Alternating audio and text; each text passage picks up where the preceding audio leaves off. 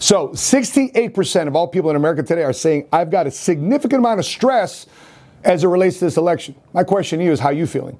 The American Psychology Association says people are freaked out about what's going on in what they consider the most consequential election since Abraham Lincoln. You know, when you're looking at America right now, do I get a stimulus check or not? Come on, Congress. Come on, President. Come on, Pelosi. Come on, Trump. Come on, Republicans. Come on, Democrats. Am I going to get my stimulus check? Come on. I need some money to pay the bills. You're looking at people right now with the stock market up, down, up, down, up, down. I think last week, 3 days in a row, negative, negative, negative, negative. This morning, thank God, there's some form of a bump. For my fellow citizens in Illinois, we're going to find out whether or not Governor Pritzker's progressive tax amendment, sweeping changes to how people get taxed here in the state of Illinois, are going to stay the same or be upticked to a progressive tax code, where the more money you're making here in the state of Illinois, the more money they're going to tax you. To my fellow people there that want to make more money in 2021, 2022, you're going to get taxed more potentially, so your vote is that important at the voting booths. And last but not least, the media.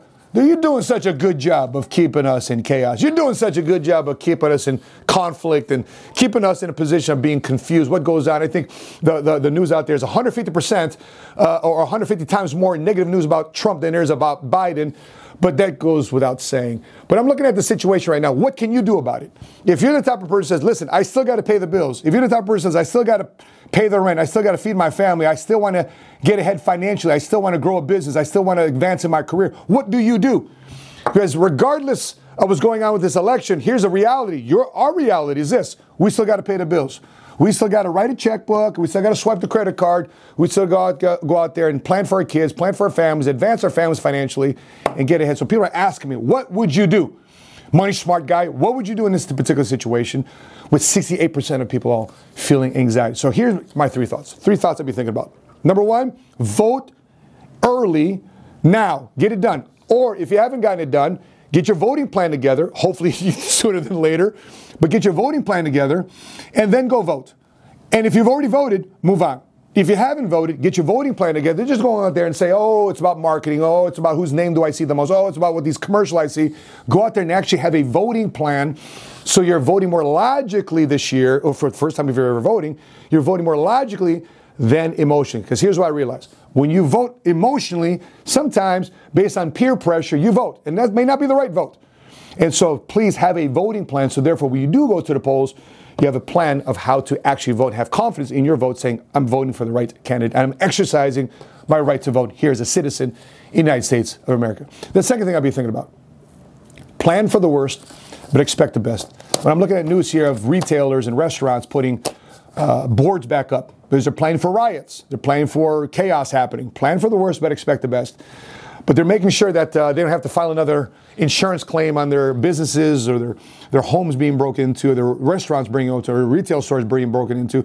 But they are planning for the worst, but they're expecting the best. Is it worth it for you to pay for the boarding? Is it worth it for you to have some form of protection? Is it worth it for you? I heard some news about some Secret Service personnel being hired to protect people's businesses and retail locations. Is it worth it for you to spend that extra money so therefore you have a little bit more peace of mind to protect what you've built and what you value the most? And one of the things that I've always been advocating, especially if you're a follower of my YouTube channel, if you're a follower of the Money Smart Guy here on Instagram and Facebook, is you got to find a way to start a business. You got to find a way to create some more options for you outside of just your traditional job.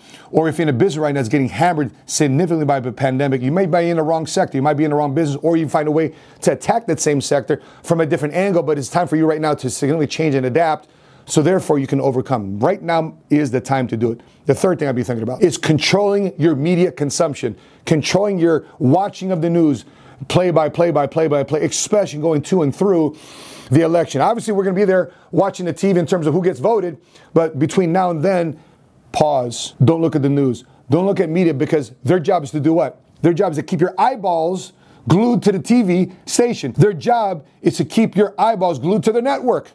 By doing what? The 3 C's. Confusion, chaos, conflict. That's what they get paid to do. They get paid to sell you on those 3 things. It's not to educate you. It's not to improve your life by giving you positive and encouraging news. No, majority of the mainstream media's job is to provide conflict, chaos, and to show conflict. If they can advance these three things on their agenda, they're getting advertised, they're getting their sponsors happy that their ratings are up, and they have more confidence in striking them a check for media advertising. Now, with that being said, too, I'd be also careful what you watch on social media. Yes, social media, not just mainstream media, but also social media, because if you watch that show, The Social Dilemma, on Netflix, there's a documentary saying that whatever you're liking, whatever you comment on, whatever you're searching for, whatever you're clicking on, they want to show you more of that.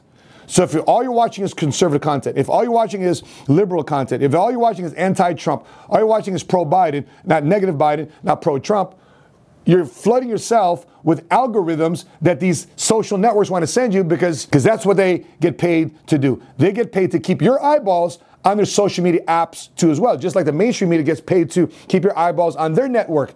So process that and understand that this game is being played right now with your attention, which is encouraging more and more today to be more of an independent thinker, to get multiple resources, not just one, not just two, but multiple resources, and hopefully independent, to help you come up with your own views and how you're about to educate yourself to be more proactive of rising above this situation. And here's my encouragement to you.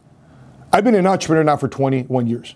I've been in one industry for 21 years. I've been in the area of personal finance and dealing with clients and dealing with the public in our community for 21 years. And here's what I realized. No matter what goes on in the White House, the most important thing is what goes on in your house. Yes, your house. Your responsibilities. You're taking ownership of whatever situation gets thrown your way. You're taking responsibility for how you lead your families. You taking responsibility for how you are leaning towards getting your plan towards financial freedom and financial independence. You are responsible for that.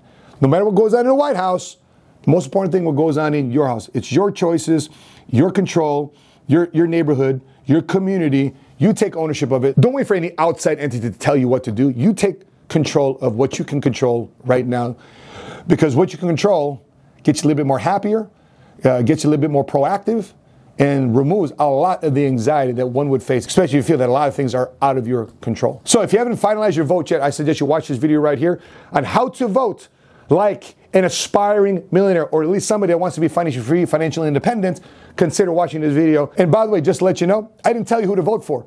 I'm teaching in this vote how to engage your thought process and how to get the best vote when you go visit the voting booth. And the second video I want you to watch is how to avoid burnout and how to build for the betterment of your family regardless of these chaotic times. That being said, guys, exciting times here in 2020, this election right now, so I hope you go out there and do your thing and exercise your right to vote. I'm your Money Smart guy, and until we meet again, continue to live smart, continue to love smart, and be money smart today.